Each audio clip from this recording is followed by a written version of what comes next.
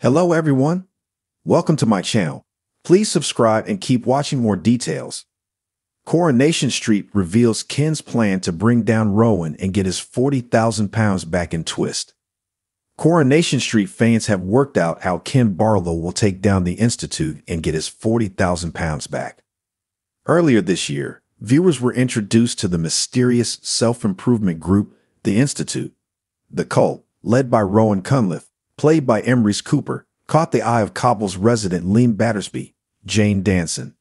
And it didn't take long for her to join, much to the concern of fiancé Nick Tilsley, Ben Price, and sister Toya Habib, Georgia Taylor, who have all shared their concerns over Lean. What's more, in recent weeks, Amy Barlow, Elle Mulvaney, has also shown an interest in the group, much to the horror of Nick and Toya. Rowan then ended up sweet-talking Amy and persuaded her to put her £40,000 inheritance money towards the organization. This week, Amy asked grandfather Ken, William Roach, to see if he would release the funds left for her by her late grandmother Deirdre.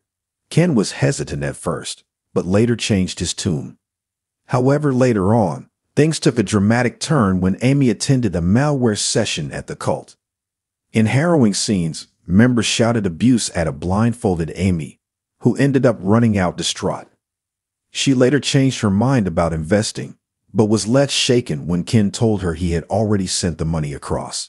Things went from bad to worse when Annie was told it would be difficult to retrieve the funds, because had already landed with the Institute's parent company. A disgusted Steve McDonald, Simon Gregson, and Tracy, Kate Ford, then turned to the police for help.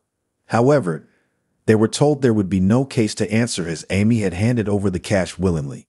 But now, viewers reckon Ken is about to get one up on Rowan and the Institute and attempt to take them down.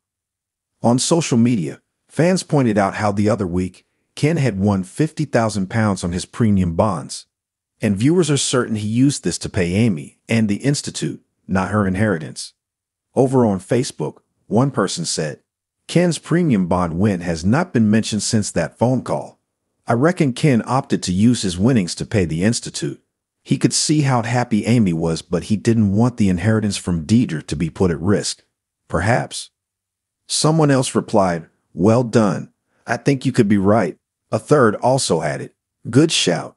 Ken's actions sure seemed that way too.